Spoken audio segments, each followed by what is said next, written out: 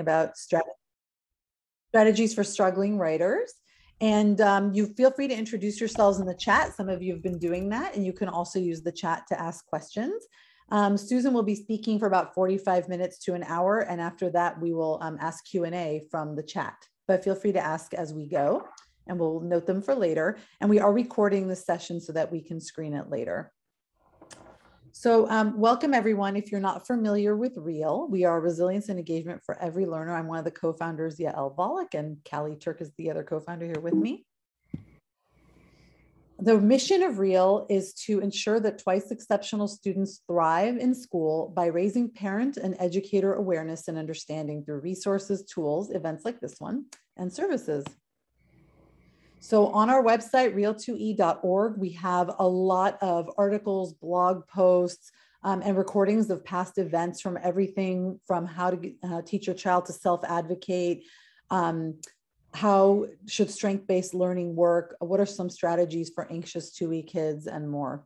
And also you can share the 2E fact sheet with your teachers.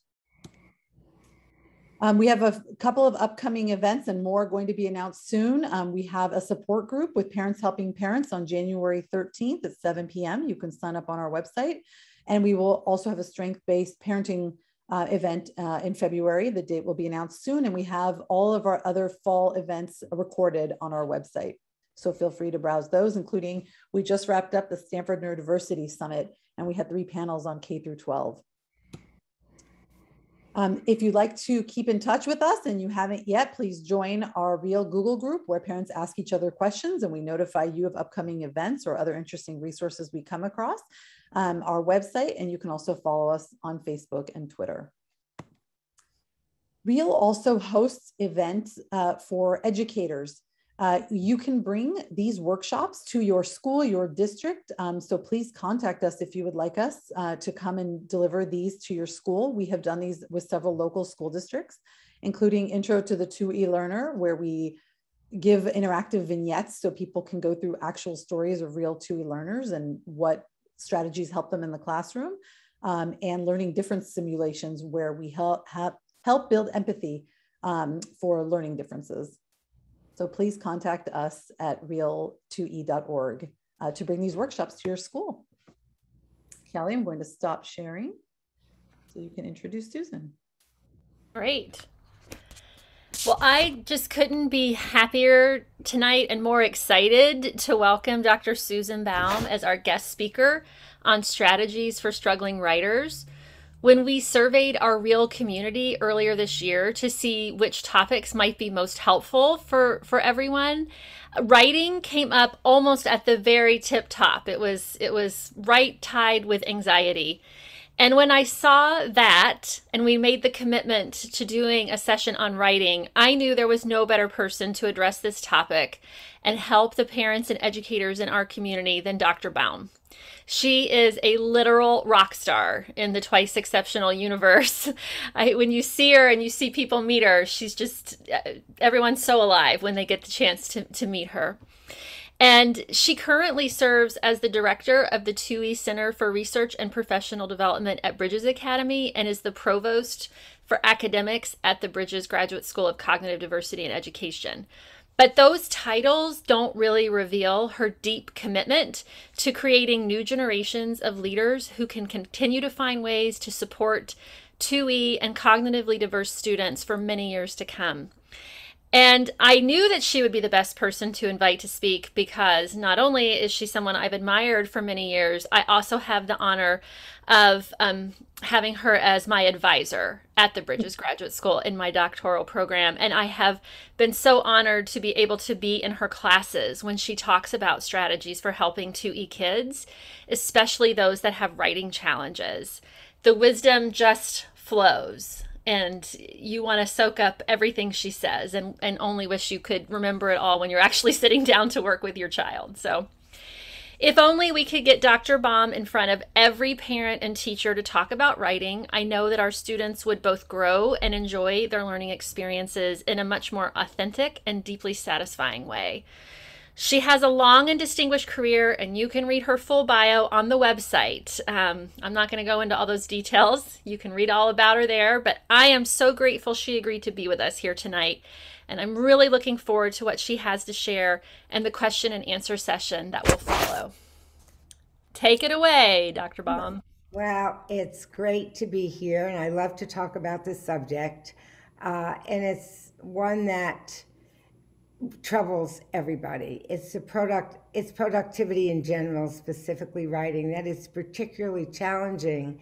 And why it's particularly challenging is because schools seem to be putting more and more emphasis on writing.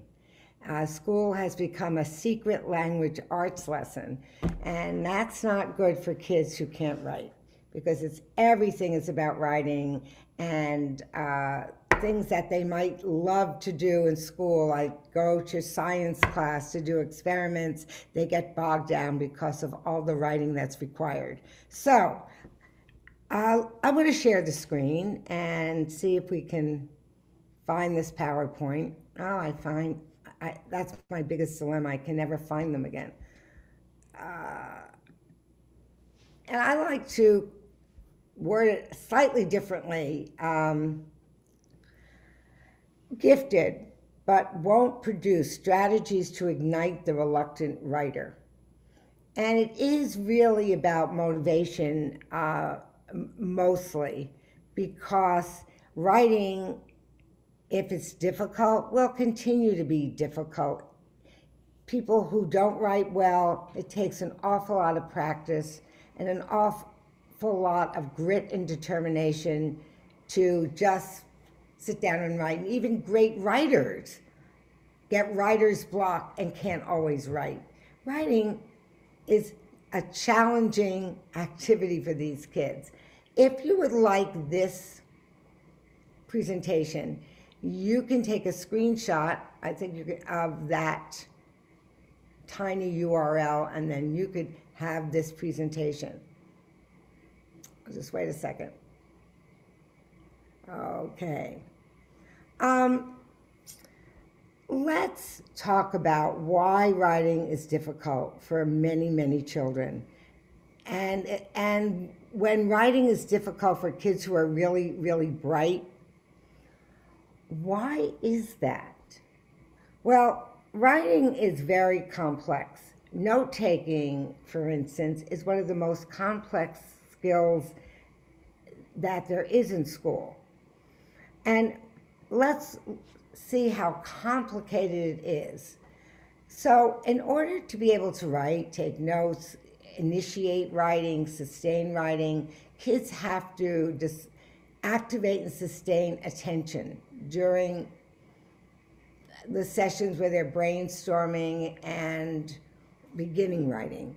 They have to understand what's being asked of them. What is the writing prompt? What is it that the teacher is requiring? They need to have some knowledge about that topic. They need to figure out, for whom is this writing? Who is the audience? They have to remember the rules. They have to remember grammar, how to have a topic sentence in a paragraph. They have to be able to organize the multitude of ideas in a linear way. They need to be able to use visual imagery. They need to be able to pull that specific word out when they need it. Their writing should set a tone. If they're not automatic in spelling and handwriting, it can become a complete disaster. Writing is a complex task that requires much organization, executive function, and knowledge. For our kids, learning breaks down in specific areas that makes it very difficult for them to write. For instance, when we use this information processing model to talk about how these kids learn, it gives us a way to understand better what's happening when they sit there staring at the paper. So in order for learning to happen, the environmental stimuli has to be positive, pleasant, and something that the kids are tuning into. So if the child is daydreaming and the teacher's talking in a monotone voice, the child will just continue to daydream because the inner world is much more exciting than whatever the teacher is saying. But not only that, I mean, we know some of our kids are better as auditory learners, some of them are better visual, some of them, need to be moving around in order to pay attention. They're attracted to pictures, music. There's different stimuli in the environment that is either accepted by their brains or repelled. And one of the reasons it gets repelled is because of the amygdala. Any piece of information that enters the brain immediately passes through the amygdala. That is our fight or flight. So if kids have had a bad experience with writing, that amygdala is going to say, don't do it, avoid it, shut down, flee, fight. It's protecting them from negative experiences. And so it might just be that they just go into that stress, automatic stress responses, fight, flight, freeze. Every writing experience that's negative will make the connection that between fear and negativity will get reinforced and reinforced and reinforced. So a history of not writing just means that writing is going to be more and more difficult to happen spontaneously and joyously if we don't do some intervention. Once the information gets into the brain, it does it through the working memory, which is very short, very quick, and that working memory takes the information and sends it off to long-term memory. And many of our children who are 2E have difficulty with working memory. That does not work well for them. The working memory gets involved when we are inputting information, inputting the directions. If there are too many directions at once, that working memory cannot hold on to all of them, so it forgets some of them. That working memory is supposed to be able to see if something's important, not important, and it happens instantaneously. So if, in fact, the information that comes in is not rejected by the amygdala, and the working memory does send it off into long-term memory, it gets stored somewhere. And depending on the kind of brain our kids have, if these are kids with autism, often it gets filed on their desktop. If they're ADHD, it gets in a file folder, but the details somehow get lost. So the children's brain wiring is going to dictate how they store information, and which will make it either easier for them to retrieve or more difficult. Because when we ask them to write about how they spent their summer, they need to figure out, where is all the information about the summer? What are all the things I did? And some of them will remember it in pictures. Some of it will say, I'd rather not remember it all and have repressed it. Some of them remember that they did so much and it was so much fun going to that theater camp. And the memories just come flooding back at such rapid pace that the working memory cannot handle it, cannot take that and organize it so the child can get it out in some sort of linear fashion. And then worse than that, if they do get it out and the teacher says this is to be in writing, especially handwriting, everything can break down again. And the more anxious the child is about writing, the worse the brain functions. So whereas the working memory may be adequate, if the child is anxious, the working memory then becomes more problematic. Processing speed, how quickly they can all do this and think about getting information in, information out so that they can write, is slowed down. That whole, because anxiety is interfering. Let me give you an example of what we mean with this working memory. And when you have too much information, I want you to count the squares. Everybody count them. And put in the chat how many you see. Right now, don't wait, do it. Callie, can you read any to me? We're getting a lot of 16s, 24, 27, 17, 29, 21. You're adults and you can't count and you wonder why your kids can't write? 26, yeah, 27. Why is this difficult? Okay. 42. Okay, stop.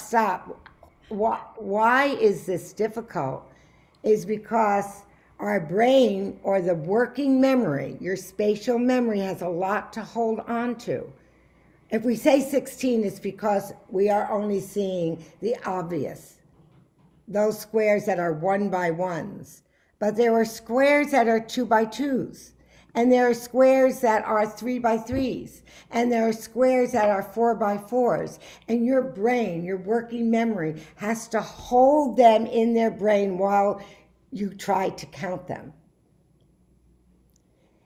The more information that the brain has to process, the more difficult the job is for that working memory. And for our kids who are so gifted and have a lot of information stored in their brain because they know a lot about anything, asking them to pull it out and organize it when there's so much up there is really, really difficult.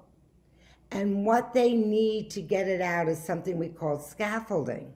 So let me show you how scaffolding works. Once I gave you information how that might help you organize and see it differently. There are 2 by 2s, now I can see them, and I need to count the 3 by 3s just with that little hint. Some of you are going to be able to count those squares better.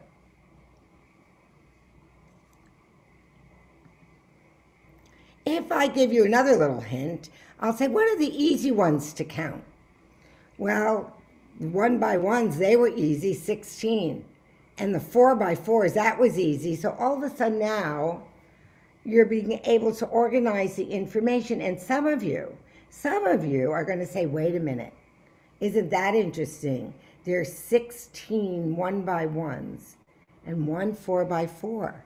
If I multiply 1 times 1, the answer is 1. And if I multiply 4 times 4, the answer is 16. So some of you are thinking that you may have a clue how to fill in the numbers for the next one.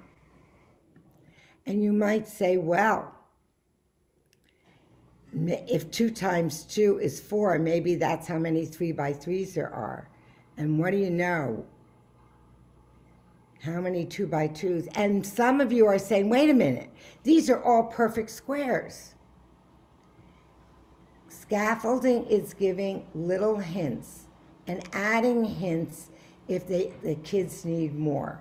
And when our kids are writing and trying to get ideas out of their long-term memory through that working memory, they need this kind of scaffolding. Sometimes we call it webbing. Sometimes we call it outlining. Sometimes we call it making a flow chart. It becomes very important that there is some sort of scaffolding that helps that working memory organize the information.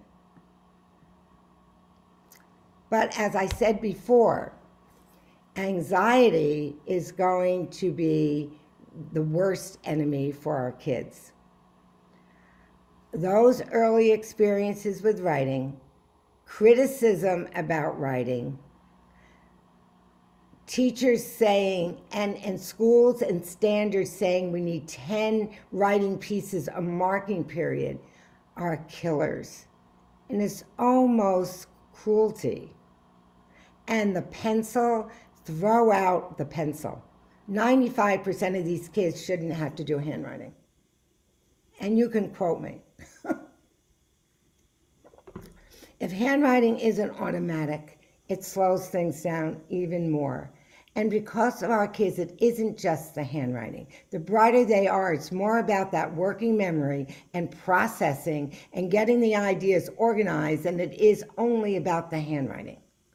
And why would we bother when we have so much technology where kids can avoid the pencil? As a matter of fact, I have these kids using technology, we'll talk about it again and again, as young as they can, because as they get older, handwriting will become easier. But our kids who are so asynchronous, handwriting doesn't work well when they're 5, 6, 7 years old. Because our kids have a lot of unevenness between their social and emotional development, their psychomotor development, and their cognitive development. They're juggling them all the time. Their cognitive age might be 12 years old. Their psychomotor age might be their chronological age, maybe they're 6, or maybe even lower, maybe a 4. And their social and emotional age is usually, again, it could also be much lower than their cognitive age, and sometimes even lower than their chronological age. That's why they have meltdowns and temper tantrums. They're wonderful ideas that they have in their head to build with Legos, to write a story, to get these great ideas out.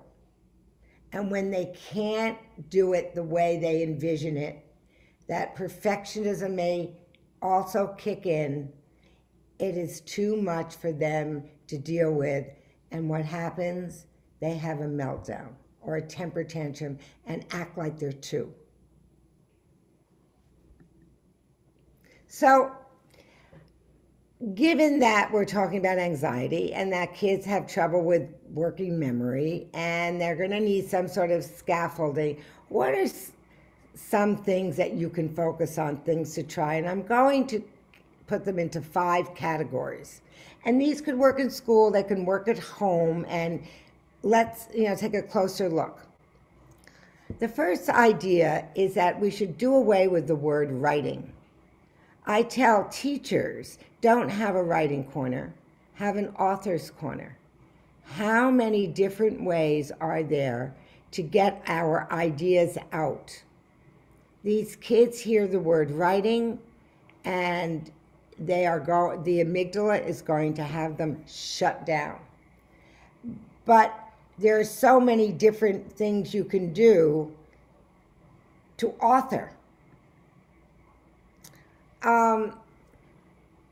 And authoring is creative expression. Kids can do podcasts.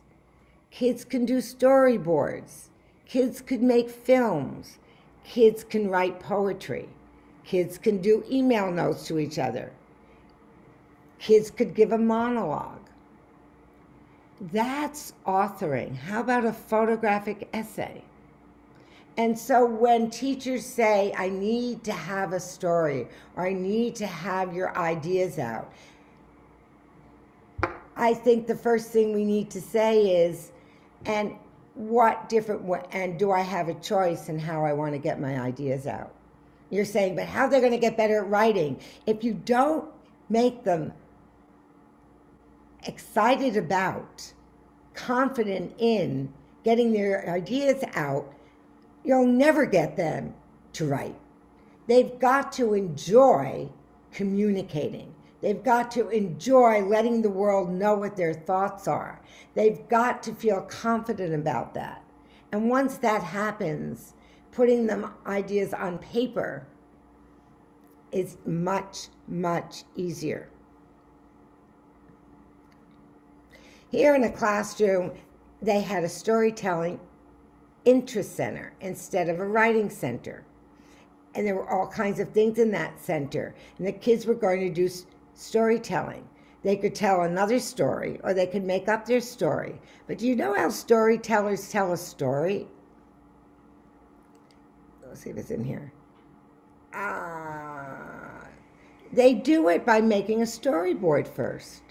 They like a filmmaker. And if kids are very spatial and they think in pictures, the best way to start is visually. And I know that I did a study once. I was in a second grade classroom, and we had some kids draw the picture before they wrote the story. We had all the kids draw the picture before they wrote the story one day, and the other day we had them write the story first and then draw. Well, as you can imagine, half the class did better when they drew the picture, then they wrote the story. The other half of the class needed to write the story first before they drew the picture. Because we have cognitive diversity, because our brains are wired differently. So anytime we think there's one way for our kids to write, and here are the steps, brainstorm your ideas and put them down on paper. Well, that's good for some kids. Anytime there's one heuristic, throw it away. It's not appropriate. You've got to understand how that mind works to have appropriate pre-writing. A fun thing to do that kids can have success in all the time is getting a page from a book and say, you know what, in this book, we're going to end up with a poem, and it's got to be about something like maybe anger or fun, or maybe it's going to be something about summer vacation. And they go and circle the phrases on that page that remind them of whatever the theme is. And then they kind of blot out the rest, and before you know it, all those words you circle becomes a beautiful found poem. It is amazing to do, and it would be fun as a family to do this. Let's all do found poetry. You can go online and find a lot of examples of it. They can decorate it. It'd be so much fun where we as a family are having fun creating poems and never, ever writing it all. So here's one. This was, take note of simple things, goodness within mundane. Life is happening. Hustle in the sun. Tucks high in the trees. Today, take note despite everything. Isn't that fun? How fun is that? So strategy one was, let's think about other products about communication that isn't about writing. Strategy number two is to pay attention to the pre-writing activity. What are the children going to do before they write? And we have somebody sitting in this audience who did a study on this, and she can tell you more about it later. And it's not me who did the study. What if you have a Lego builder at home? And when they build something, and they might build a pirate ship, or they may build a rocket ship, or they may build a land that's where aliens live, it's amazing what story they could tell you about who is on that pirate ship, their personality as a character, where that ship is going, where it's been, what the problem is. This is their pre-writing. Build it, and they will then find the words. I say to kids, if I want to know the setting of the story, go build it for me. I say to high school kids, let's look at Macbeth. Let's look at Act 1. I want you to look at each of the scenes, and I want you to build the setting for each of the scenes. Wow. And they have to underline the words that led them to believe that that's what that setting should look like. And maybe it's not building. Maybe you have a young artist or a cartoonist, and before they sit down to write anything, you do a little visualization with them. Or maybe they're actors and they have to write a story and they have no idea whatsoever. So you let them act it out. Let's pretend you're this character. And we could play this as a family. My own family, we play this all the time. Every time there's a family holiday, we have something to act out, to do improv about, we just pick this out of the hat and we do the improv. It is the funniest thing. We have so much fun. I can't even tell you, one day we were laughing so hard, I don't even want to tell you what happened as a result of that. But so they pull us out, you're Don the lazy dragon slayer. It was so funny. We were working with a bunch of high school kids, and one of these kids who never talked at all, and actually had a lot of emotional issues because he was depressed. And he never talked. And he picks up that card, and all of a sudden he starts talking in a brogue. That was unbelievable. Don had this story, this dragon slayer had a story that was unbelievable. And don't you know it? That once you can say it, you can write it. And would I use handwriting? No. If they're really reluctant to use handwriting, maybe we would do voice to text during that improv. And once it's in the computer, once it's on paper, then they can fix it. And sometimes I'll scaffold the game. So if you're going to interview those people, Don the Dragon Slayer, what do you want to ask them? Who's in their family, what their hobbies are? And you can brainstorm all kinds of things so that the interview is rich and the character gives you a lot to say, so you could even write about the character you met that day. And there's one of the kids we were working with, the character interviews. When I use storyboarding, I have them draw the paper into 6 frames. And the first frame is the setting. The second frame talks more about this particular main character of the story. And so before they put a picture in that box, we do some character interviews about that character. The next 2 are what the problems happen in this story. Next frame, how do we fix the problem? And then the conclusion. Here are 2 kids with severe learning disabilities. And we had a whole bunch of these kids together, and we said, how many of you like to write? Nobody raised their hand. There were 27 kids in this classroom.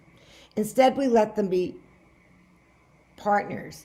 And that day, they were going to rewrite the story of Humpty Dumpty. And we brainstormed, who is Humpty Dumpty? Who is he?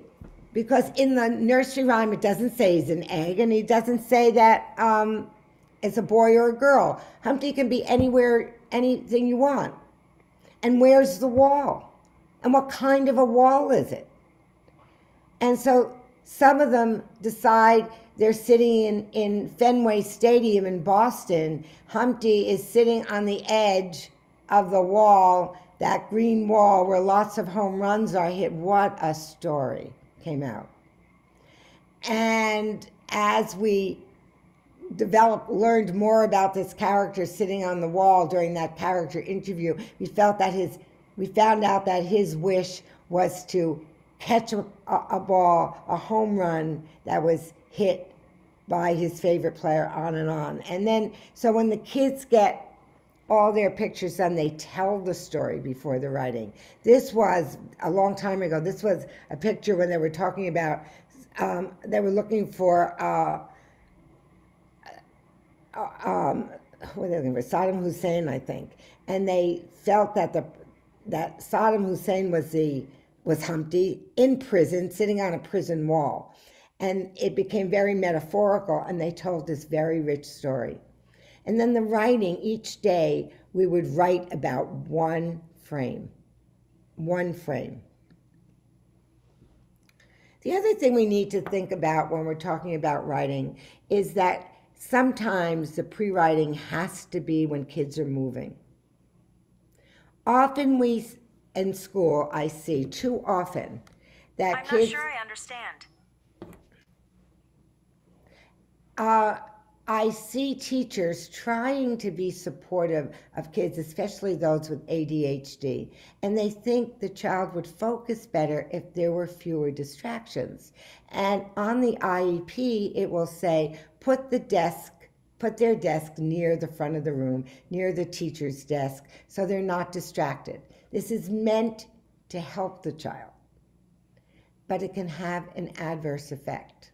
Kids with ADHD need to walk around to get their ideas.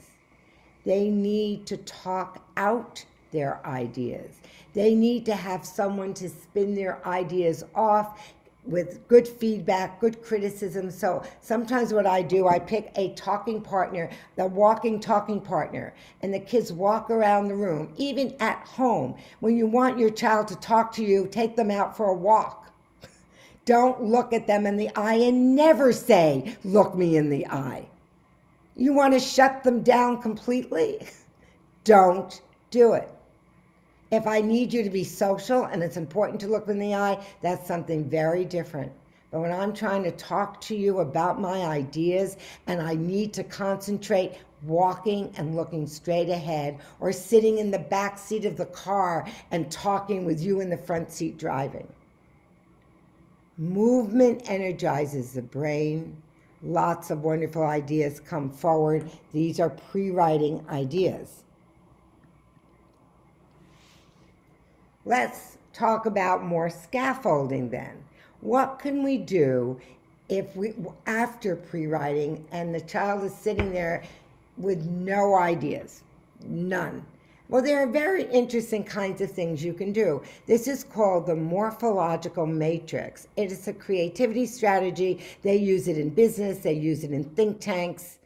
And they used it to develop the plots for the Lone Ranger series, if you're old enough to remember the Lone Ranger. And so the writing team got together and they had these 4 columns. Who could the hero be in this episode? There's always a villain. Who could the villain be? What could the setting be? Where is this? And what is the situation that we want to talk about? And then they just put different together. The Lone Ranger is going to be the hero, and he's going to try to capture someone who's escaped. And it's taking place in a gold mining town, and he was in jail for stealing horses. These things you put together randomly. Sometimes I have the kids just roll a dice, and with lots of ideas, and this would be the Big Bang Theory, we can say that, or their last 4 digits of their phone number. And mine is 7979, so the hero would be number 7. The 4 would be the 9th one. The problem is number 7, and the solution would be the 9th one. Or they pick the ones they want. But it gets them started. It gives them a scaffold to begin to get ideas. And then they write, to start off, they write a pitch for the show. So they're just giving you a little summary of where this story is going. And that is a wonderful way to scaffold the idea.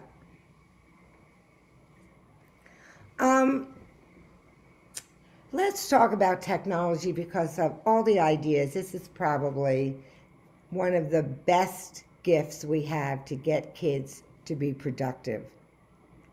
I'm going to just play you a clip from a teacher at Bridges. I'm going to move it up a little bit because okay.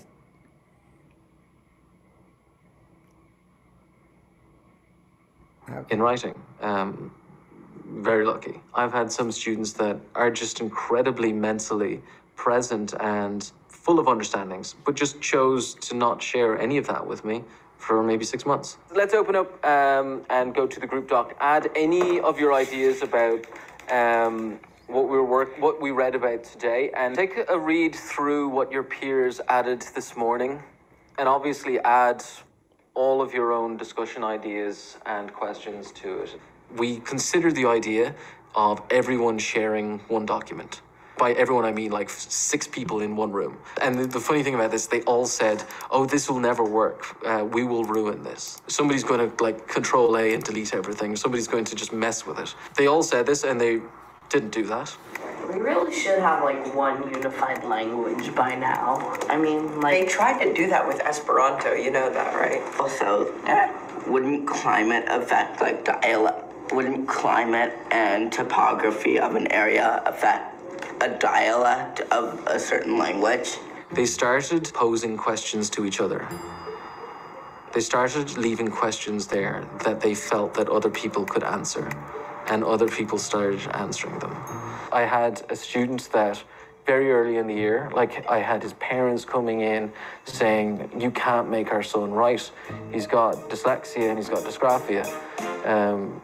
And he's just not going to do it. Today, he wrote the most out of anyone in the group, and actually went on to wrote well over half a page of just notes about morality and apes, and then began editing other people's grammar and spelling, because he could.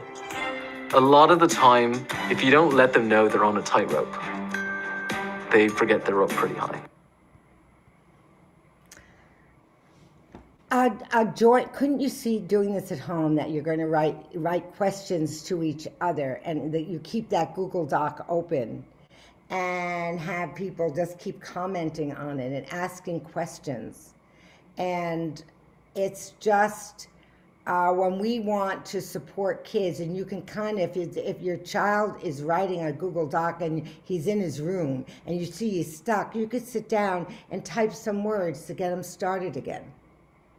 At Bridges, we do that. Sometimes kids want to be in a writing cave and they don't want anyone watching them, but the teacher can watch what they're doing and see where they get stuck and come in just at that point and say, try this word, or finish the phrase for them and keep them going again. Another thing we really want to do, again, is use those speech-to-text programs.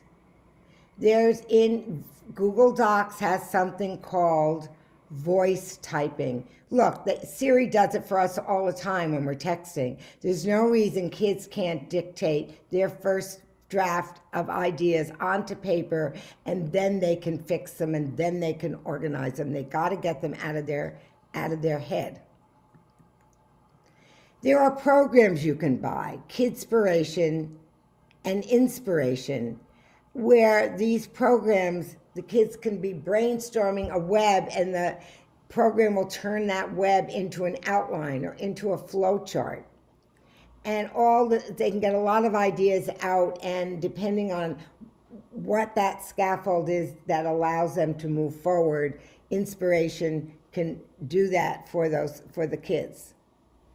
But what I really, really like is getting kids motivated by technology. There's a program called Animoto. This was a wonderful project that one child did on Native Americans. They don't have it available anymore. I can't get it. But they did their report. You create images, you do your research, you find the pictures you want to use to tell the story, you make a storyboard with images, move them around, then you put the music in you might want in the background, then you type in the text. I had one of our doctoral students' son was really in high school and was doing nothing and really upset, and she heard me talking about Animoto in class one day, and she went to her son and showed him the program. He happens to also be a musician. He wrote his own music. He created this most wonderful report on whatever the topic was, and this beautiful multimedia project. And there was text, but the music and the images made there was no need to have maximum text because we didn't need quite as many words. In Animoto, there's an idea to how to have a book report. Instead of writing the book report, and I'm going to see if I can do this. If I have trouble, you can look on your own. So let me see if I can get there. I have to stop sharing for a minute.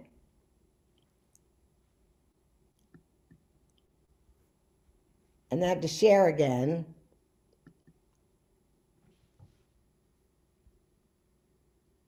I think it's this one.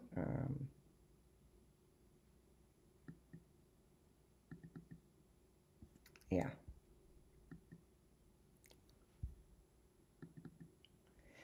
Can we see it, Callie?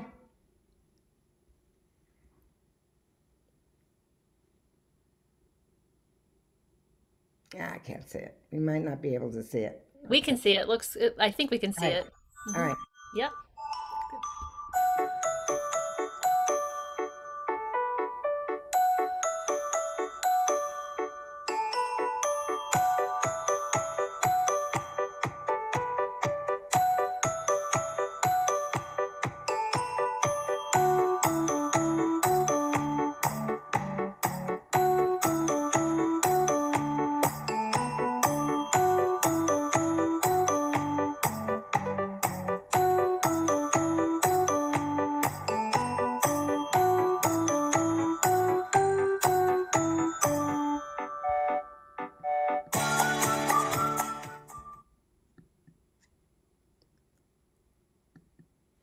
Okay, go back to the stop sharing, new share, PowerPoint.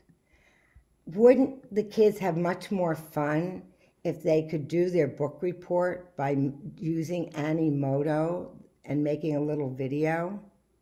And they wrote, there's something very tempting and seductive about writing when you're doing it to form media than sitting there and writing a paragraph on a piece of paper. A Glogster is another great thing to do for a report. This is online. They take this is a poster all about armor in the Middle Ages. And in Glogster posters, you can put video clips, you write up some of your own stuff, you find quotes that you want to use.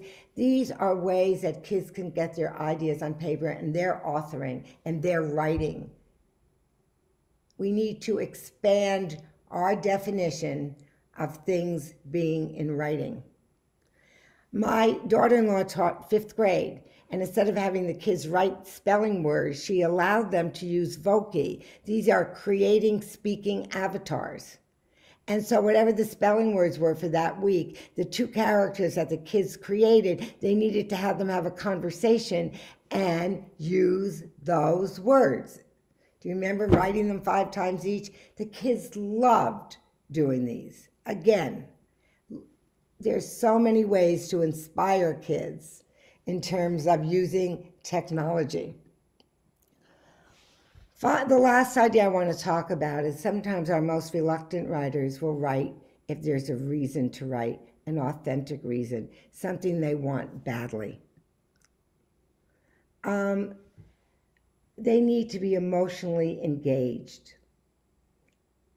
And when they write with a purpose, they stay in the struggle. If they wanted to write a letter to the principal because they wanted to change the dress code, and they wanted that principal to take them seriously, they wouldn't mind editing. They'd want the words spelled correctly. They would want there to be a good persuasive argument. It's the teachable moment. If your kids or you're talking about something that your family's upset about and you talk about writing letters to the editor, wow. If the family decides to do that, what a great authentic purpose for that child to write. During that time, they're more receptive to feedback. They become more confident as writers because it has a real world application. So at Bridges Academy, our high school kids are allowed to be in the robotics first. These are our engineers. They don't like to write. As a matter of fact, I do some work with the School of Engineering at the University of Connecticut, and I talk to a lot of engineers, and I was telling them that a lot of the 2-week kids don't write. So the engineer says to me, do you think we like to write? We hate writing. It goes with the brain. But in robotics first competition, the kids have to write a business plan. And so they have a deadline. And if they don't submit the business plan, their entry will not be counted. They're pretty motivated to write, they write. Here's a little character, a boy who never likes to write. This is when he was in our elementary school, and we have chickens at Bridges Academy. And he was the head of the chicken club. And he wanted to, and he came to the teacher who was in charge of the chicken club, said, look, we want to have more chickens. So the teacher said, you better write a business plan then to give it to Carl, our head of school, and maybe he'll let you have more chickens. He hates to write, but he wrote. To whom it may concern, the Chicken Club has showed quite a bit of success for this past year. The program is therapeutic for students. Students have learned about life cycles, composting, animal behavior, and so much more. They have problem solved on creating shelter and protection. All students have practiced calculations on how much supplies to order and cost. So all of these items above show how we've been such a success in the last year. On another note, we are now making $15 a week, which adds up to $60 a month from our 3 laying chickens, laying 6 to 7 eggs each week. So we did some calculations that if we could get 2 more chickens at $35 each, we could make $30 to $45 a week. This would lower our out-of-pocket costs and save up for their retirement. To whom it may concern. And so, again, if the child is invested in the results of the writing, they're much more willing to do it. And I can tell you story after story. I find that the more, maybe your child's an actor and they take a screenwriting class. They're going to write in that screenwriting class. They may never write in English class. That investment's important. The last thing I wanted to talk about in the relevant, is these school-based opportunities. And I have a friend who was a principal who really wanted kids to write, and he did everything he could to get them motivated to write. And one of the things that they did was they had something called the Magic Mailbox, and kids could submit writing every week. And they had a team of student editors, and they would look at the writing and decide whether that writing should be chosen for the writing of the week, be sent to a contest, be illustrated by the enrichment cluster that did illustrations. Where could it go? Well, one place it could go was it could be the child, if that child's piece of writing were chosen to be put to music, where the child works with the music teacher and they create music, they write music, and that child sings their piece that gets recorded on the CD that the school puts out every year, Songs of Walcott Elementary School. And so this is my absolute favorite. This was done by a second grader who didn't like to write, but she did like to talk about her grandma.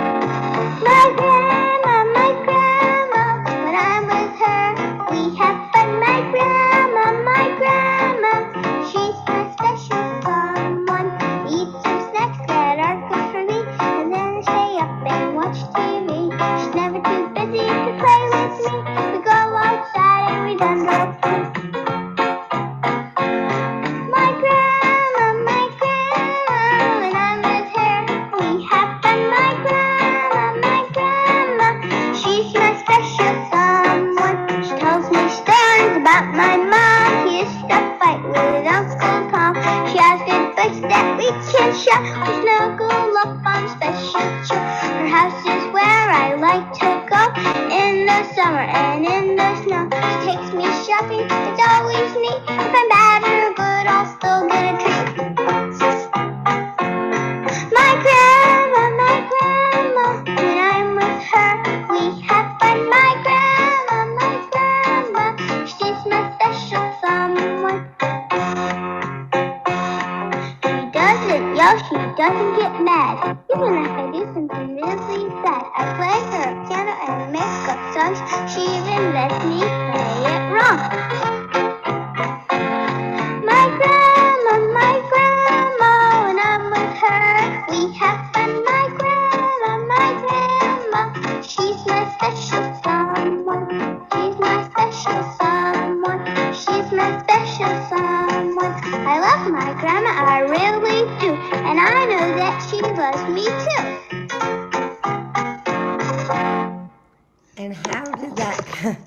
And how did they do that? She wrote a little poem, and the music teacher said, go home and sing it to me. Go home and keep singing it. And finally, when you know, and she practiced it, and then the music teacher showed her how to transcribe it. But our kids make up songs all the time. They're always singing. And so maybe we should just record it, and their lyrics just come. Writing doesn't have to be anxiety producing. It can happen naturally. And everyone wants to write things down, and so we don't lose them. And if we can support our kids in finding their favorite way to get their ideas on paper or shared in some way, we are taking a big step forward. And we can go from, I won't do it, I can't do it, I want to do it. How do I do it? I'll try to do it. I can do it. I will do it. Yes, I did. Writing is a developmental growth process. You need to walk before you can run. And thank you.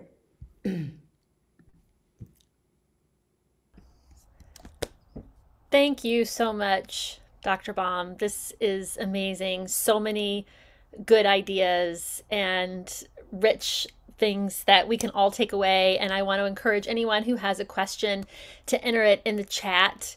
I also want to introduce everyone to Abby Kerrigan, who is the newest member of our Real team, who is going to be helping us go through all of the Q&A as well, and making sure we're asking questions both that have been asked in the chat tonight and also that came in as part of the RSVP process.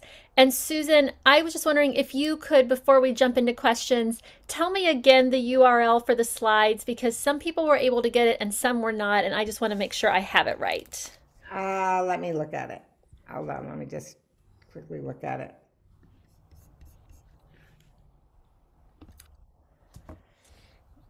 Yael says she was able to get in, so Yael, maybe you can post. It's a tiny URL, so it's HTTPS. Well, you want to see it? Sure. All right.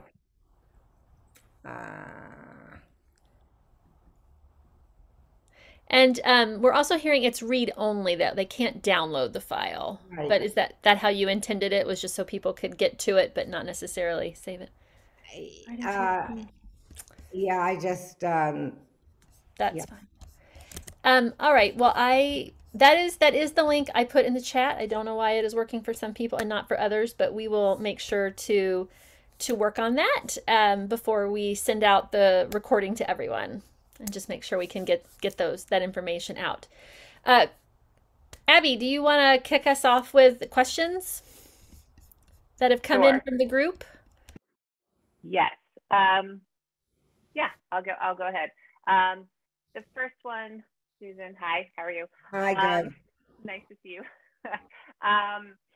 Is someone asked, doesn't every job require you to write at some point? And I think just my own 2 cents on this, and I think you kind of covered a lot of this during the talk, but I think in classes I've had with you and others at Bridges, I think one of the things that's emphasized is that there are times when the student needs to learn to write, and then you're going to work on writing with them. But then there are times when the student needs to show mastery of a topic, and that's when you can provide those choice and options where they may not need to write in those cases to show that they've mastered the content.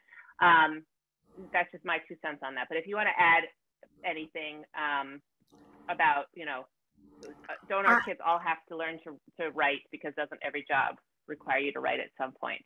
Take it away. Well, all those technology things and voice to text is the way you start writing. I mean, there's so many ways to scaffold writing with inspiration and all those writing programs. I don't think I said they'll never have to write and we don't write. And look at the teacher at Bridges. The kids were learning to write on that video, and we build from there one step at a time. You got to give them a way that they can get their ideas on paper in a way that is manageable for them. So I'm sorry if anyone thought I said they never have to write in their lives. You know, but again, the more they are confident and they have something important to say, and they'll always, if Siri can do it for them, why not? What is the difference? Remember your boss, in the olden days when you were a secretary, the boss used a dictating machine. And that's how they wrote. And they had their secretary type it from that dictating machine. Nothing new. This isn't new stuff. All right, great. We also have a question about editing. So in this case, they're talking about a 12-year-old boy who does enjoy writing, but doesn't enjoy, you know, going back and editing, working on sentence structure, punctuation, and capitalization. And the question was, what's the best way to get this child to go back and revise and edit? Well, first of all, it must be on with technology. Handwriting and writing it all over again, I wouldn't do it either. So editing has to be that first draft ends up somehow in some sort of word processing program, and then teaching them the fun, the tools that they can use to edit. And everything shouldn't have to be edited. So if the teacher said, look, has to really be edited because we're going to submit it to a journal, or we're going to write an editorial to the newspaper. So if they could pick 1 or 2 things a month that is really important to edit, because there's an authentic audience, the children will get into the habit of editing. All right, great. I'm going to jump to another one that I really like here, which was, do you have any ideas on how to approach a school or a teacher to motivate them to use some of these alternatives? You know, easy research to point to, or other ways you can that you found that have helped teachers sort of see the light on these topics?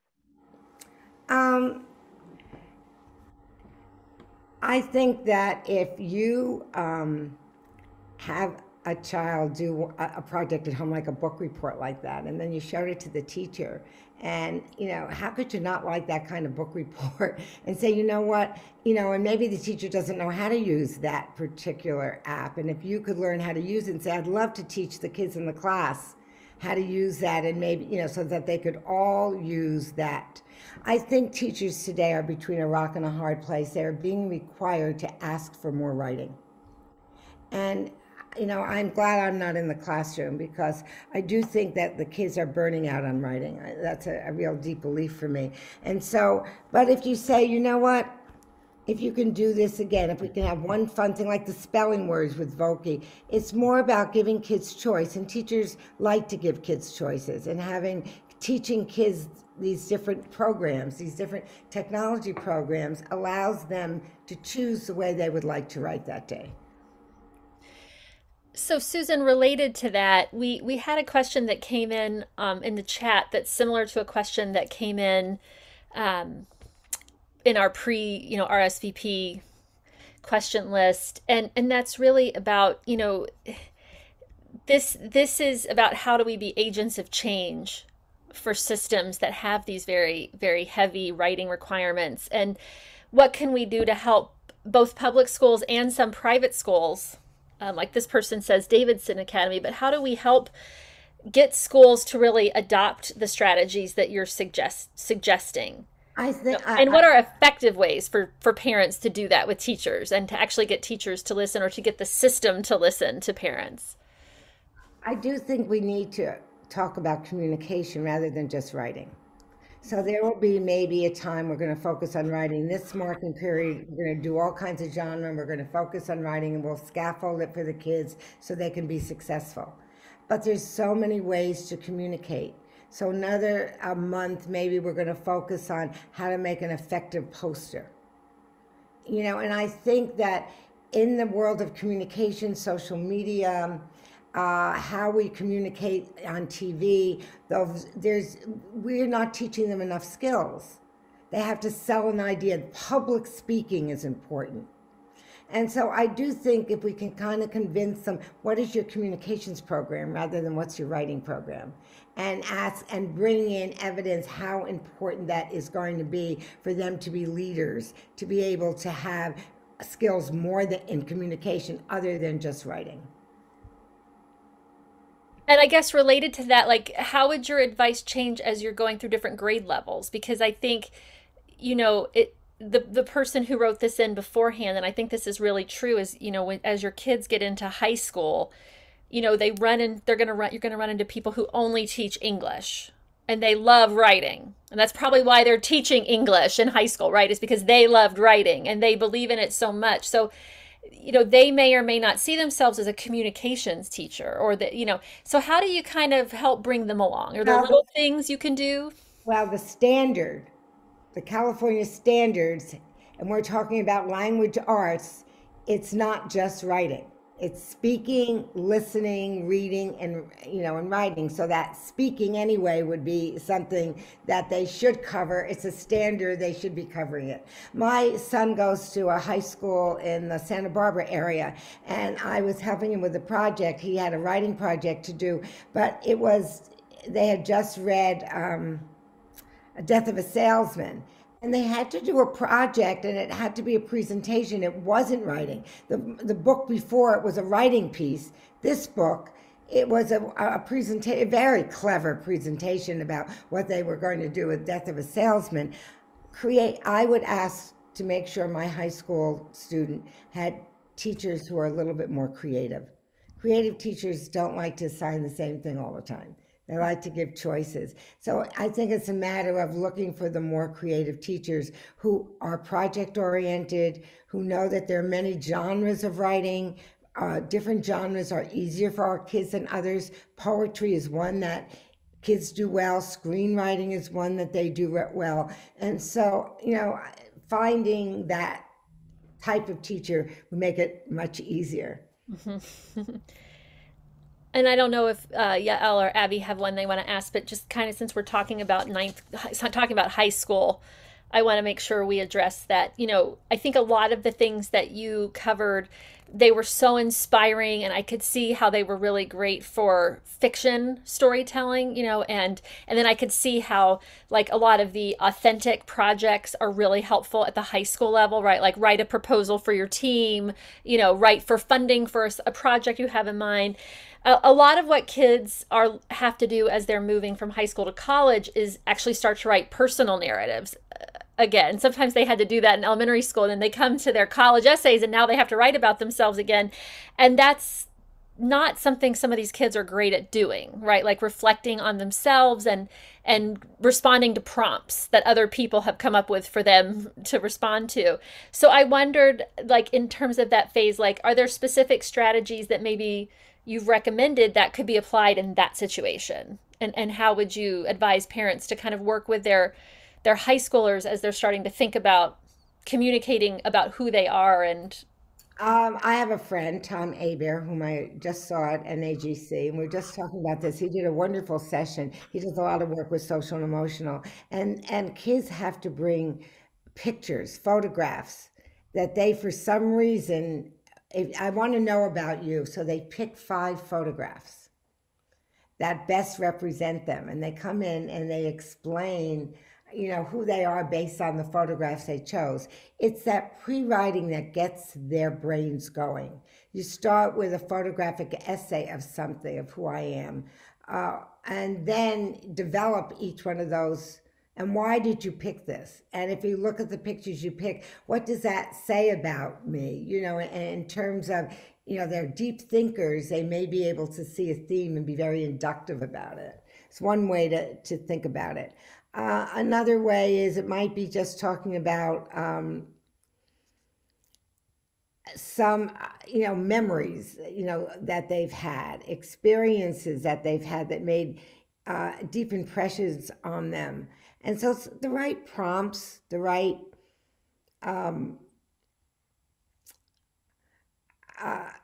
even writing an essay why you don't want to reflect on yourself. We found this is very effective with our 2E kids. Sometimes I want to write about why they don't think they should have to take the SATs and why it's unfair. That is a great thing to get them going, when they begin to have an opinion about something and argue it. So it's really about themselves. That is a reflection piece, but it's one that seems to have a lot of emotional energy attached to it, and they want to argue it. And so that's another thing to think about, those topics that they are angry that they have to do this. You know?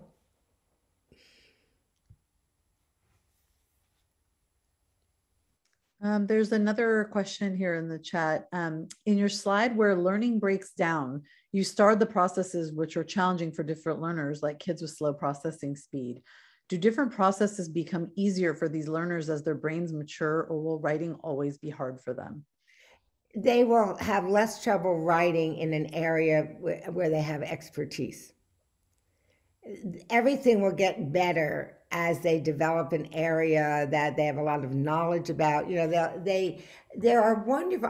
When I was looking up, I was annoyed that one of these links that I use all the time was no longer working, and I went to look for these technology project designers where they allow you to make little note cards of things. So when you get an idea, a lot of these kids get lots of ideas, but they're all out of order, and you actually, in these these programs, and they're project organizers, they allow you to make little note cards, and then you can move the note cards around, and then you can use those, and then those note cards then can become more of an outline. And I think these kids need to know what tools will really be helpful to them in organizing big ideas, organizing their thoughts for a paper, and it helps them visualize the idea and keep track of the idea. One of the things that helps these kids, and I didn't mention it, they do the PowerPoint before they do the writing. They like to make PowerPoints. It's easier for them. They sometimes get lost in the fonts, and we can't let them use the fonts right away. But instead of telling them to write the paper first and then create the presentation, they're better off doing the presentation first. And that becomes an outline. And even if they want to put visuals, they just don't mind creating these PowerPoint shows. So use those as an advanced organizer.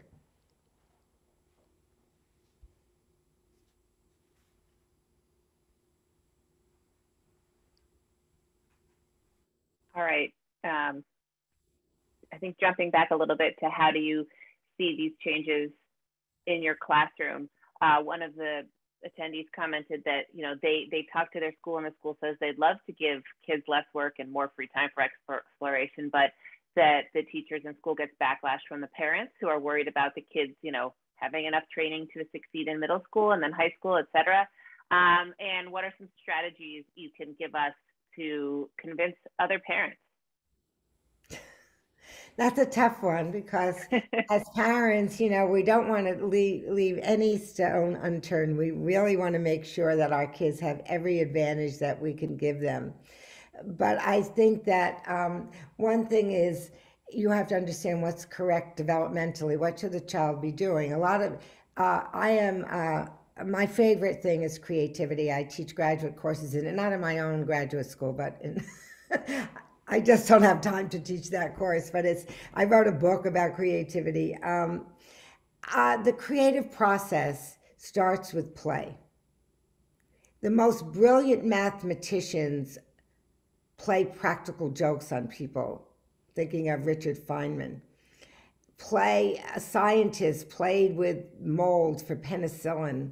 And that's how they discovered penicillin. The mind has to have something to write, has to have something to say. And the only way the child's going to have something to say is if they experiment, if they take risks, if they try to do things their own way, if they wonder and ponder. I wonder what would happen if. So you need to allow that kind of thinking throughout one's development, And I think that if we begin to offer choice, then if a parent is bent on the child writing more, I mean, maybe there needs to be what we call enrichment clusters. We do that. It's a very popular enrichment strategy throughout the country, where 3 hours a week kids are in with another group of kids who like what they like, and they create something. And some of them could be young writers, and they write and write. Some of them are debaters, and they're writing their arguments. There are some kids who are really good at writing. They should be writing. There are other kids who have a lot to say, and they write, and they're going to give a podcast. And even if you tell them they don't have to write it, they'll go over it and they will write it. It's the motivation, the purpose. And that's why a lot of them don't do well. And, they don't like these essays in literature. I had one kid tell me on the spectrum, if I can write and write, if you ask me to write nonfiction. But this fiction stuff, I hate it. And you know what? So what? Don't do very much of it. You'll never have to do it in your life. I mean, let's be realistic. Maybe we have to write in our jobs, but some jobs don't have different kinds of writing. Not everybody has to write a 5-paragraph essay. Usually no one has to write a 5-paragraph essay. And the truth is, I have a good friend at the University of Connecticut. They hired him when the freshmen came in, to unteach them the 5-paragraph essay. That is not how people write. And it was his job to get the kids away from that type of writing. So, I think we just need to look at what is the kind of writing that people do today, and and maybe blogging would be a good idea about, they blog on a topic or something. And the more you do these more fun projects, it prepares the brain for the harder, longer projects. So I don't know how you convince people other than tell them to watch this video. We will be doing that for sure. When we send it out, please feel free to forward it to as many educators and other parents as you'd like. We will be getting it out as widely as we can. It's interesting. There's a lot of research. So what I just saw when I was looking up is either Animoto or Glogster, one of these links that I've given you. There was a whole bunch of research that they published, that people tried this in their classroom, and teachers like to see the evidence. And there were like 10 studies, all the different ways that they were using. And I wish I remembered which one. It was either Animoto, I suspect, or probably Animoto, of how kids are more engaged, how their writing is better. And so finding evidence like that always helps as well. Definitely. One topic that's come up from a couple of different angles is that, as you mentioned at the start of the presentation, writing is now impacting across all subjects. So it's creeping its way into everything. But I think there are some natural points where it kind of always has been, like writing proofs for math problems. Although we do see this too, like there's just more writing required in math to justify how you came up with your answer. And obviously, if you're a kid who loves math, but you have dysgraphia or some other writing challenge, like now we've made math difficult for you because now you have to do all this writing in math. Or it might come up in another context, like somebody talks about, bringing it into like lab notebook writing exercises in science. And I know a child, Tui child in our local public schools who was doing honors biology. She can do the work, but they were forcing them to do Cornell notes, which can be great. But for this kid was taking 10 hours a week. So she was losing her love for science. So I guess that was the question, is how do we start bringing some of of these, options into these other subject areas. Right. And I think that I've seen a lot of kids, especially engineers and kids who are more visual, their notes are visual and they can explain them, and they are amazing notes. I saw one kid's note on some theory. And if you allow a lab, if you can get it down any way you want to get it down, there's no reason to say it has to be in words. And if you have a different way to express it, mathematicians talk to each other in mathematical symbols.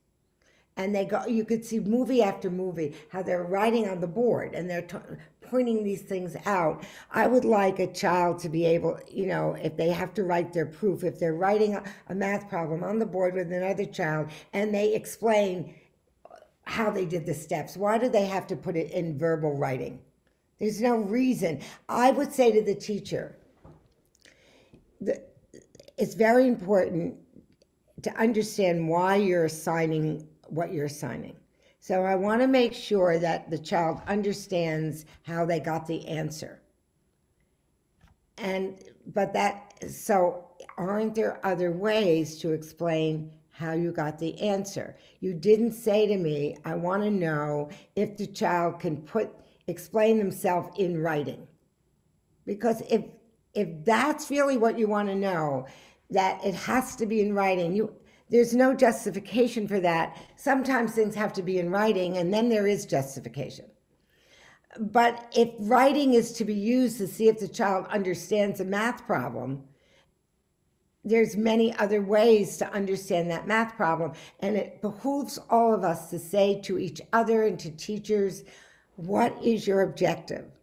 Is your objective that my child learns how to write a story, a narrative, a descriptive paragraph? Or is it today's objective that you want to know if they understand population dynamics and in biology? And so if it's to understand the concepts in the unit on population dynamics, what are other ways that child can tell you? If it's that I need to see if you can know how to punctuate a conversation, well then fine. But Victor Borge even did it in a song. So be clear on your objectives. And if writing is the objective, because you want the child to have a writing skill, but if writing's being used to show understanding, then there should be alternatives. And I think what happened in the case with this family I know is that ultimately the parents talked to the teacher. The child was not ready to self-advocate on this topic. She's been self-advocating on a lot of other topics. So the parents talked to the teacher, and the teacher was so responsive and said no parent had ever come and talked about the challenge before. And that she knew that in the other classes they had stopped using this note-taking system. So I think sometimes two parents are afraid to have a good conversation with teachers, and sometimes the teachers never heard the feedback, and that's not always true. Of course, that's not always true, but I do think it's a valuable thing for people to know. We can sometimes be afraid to feel like we're going to ruffle someone's feathers, but there's a way to talk about it with a teacher that is productive for everyone. Yeah, I think that if there are shorter pieces of writing, if a child is in a class and one of the things that it might be on a 504 plan or writing, it's, just not reduce the amount of writing that child needs to have during any semester is a good strategy. So that don't sign off on the plan unless you have some control over how much writing. And a plan that was used in a school in Prince George's County, Maryland, that they weighted this child's work differently. He got much more points for projects than he did for the writing assignments. So it favored his strength. And I guess another one I just thought I'd mention, I was in a presentation about universal design for learning, and there was a college level class where the teacher had each person share their notes once during the semester. And everyone was a little nervous about doing it, but what it showed everyone was just different ways, how different people do notes in different ways, and it gave people new ideas about how they might do their notes, and they learned a lot of fun ways to take notes, whether it was sketchnoting or whatever it was. And I thought that was a super interesting idea too. And then no one feels locked into one style. And a lot of our kids do better by recording. You know, there's that pen, that scribe pen, that where they take notes, and if they don't get the note down, the pen is recording. And so if you want to know what the teacher said, you might write just one word, and when the pen then will play back what the teacher said at that word. So it's like note taking, and then you have that backup.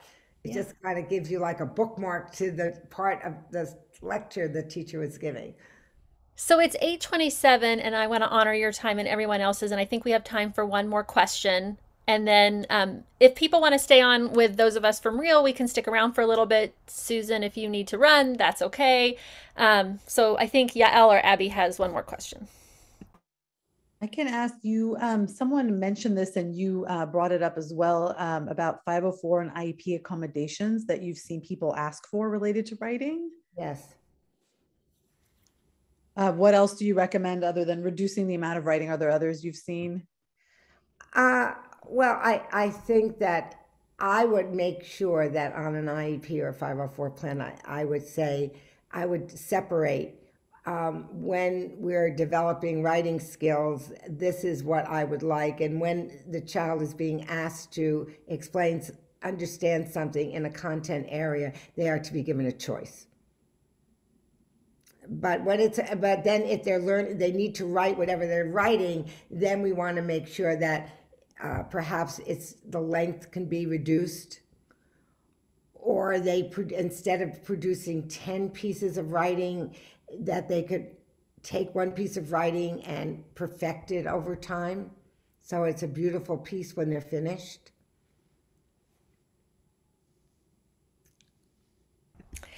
Well, every kid would be lucky if you were their teacher. I'm lucky that you are my teacher. So thank you for teaching and for being here with us tonight. I know a lot of you are here because you thought there was going to be a magic way to get your kid to write. And it's about motivation. It's about getting them to love telling you what they know, and communicating. Think communication. And think of all the ways you communicate. Even if there was a family newsletter, electronic newsletter, a magazine, and they were the editor, and it went around the whole family, those little articles are easier, and they could be setting it up. And, there's so many ways that we can use it that could be excited about it. They would be more willing to do the harder work. Good luck. Well, I feel like we all need to take ourselves off of mute and clap, and thank you so much. And thank you so much. The chat has had just comment after comment about how useful this was and how much people plan to send this out to all their teachers and their schools. So, and I am going to stop the recording now. Okay.